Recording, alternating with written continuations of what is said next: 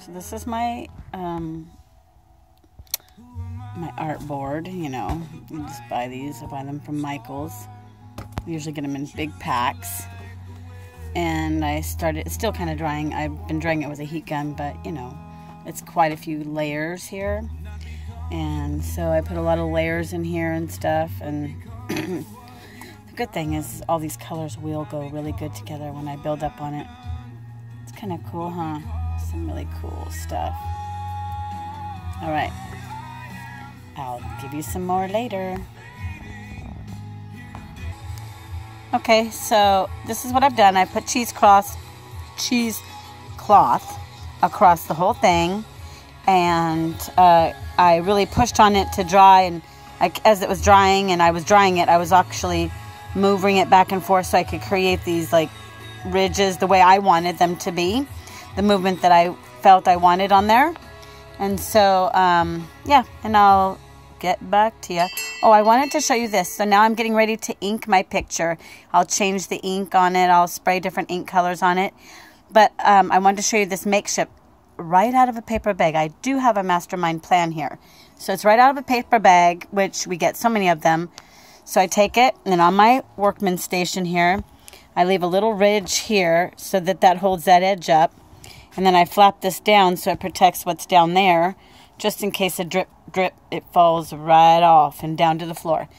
And then there's the back, and I leave a little ledge here, you know, and then I take the other part of the bag that I ripped and I put it behind, and I actually glued it on there. It's glued on there, and it covers everything behind there that I don't want to get inked up as much as I cannot get it inked up. And then there's the edge of the bag. So that's my makeshift ink center. You can make your own, or you can think of an idea and maybe magnify this one and let me know.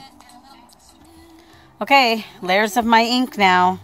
I've done, I kind of done all these colors over here, and I'll tell them to you in just a minute. And this is the colors I've got.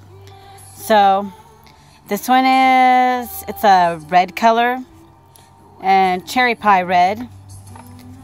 And this one is funky fuchsia, and it's in the Delusions, that brand Delusions from Michael's. And then I used walnut ink and the brand Imagine.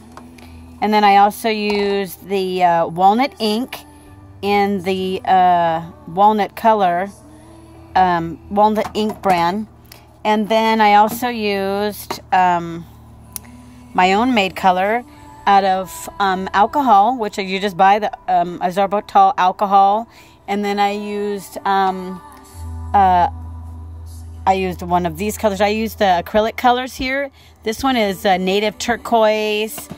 I have a dark color blue that I know that I made, and I'll have to get that color for you.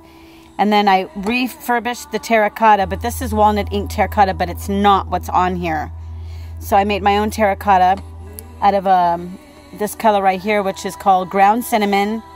And I could have got the terracotta color, but I don't have it right now. And this is a blue color.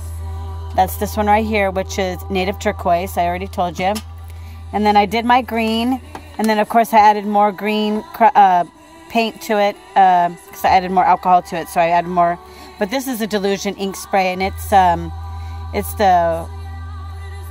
I don't know what, fresh lime, but I'm not using the fresh lime. I turned it into a more of a mute green. So all right, so just look closely again, kind of layered colors here. We'll see how it comes. I'm gonna dry it out now. All right, so I finished the inking of what I liked in the layers, and changing and everything, moving and heating them again. And as I would heat, sometimes I would actually because it would still be moist inside of the cheesecloth in some places, and if I still wanted more gaps in the in this, you know, to make it more open here, and then tighter here, and you know, so you can move it around like that and change your picture, like draw it out with actually your finger or a tool or something. I use a tool sometimes, you know, and I brought it in tight and made like a little gap and gathered it together and wrapped it around the edge here. But I can cover this around with wood if I want, or leave it. And I inked the sides of it and stuff and cut the layers that were hanging. And I pushed this up really nice and tight so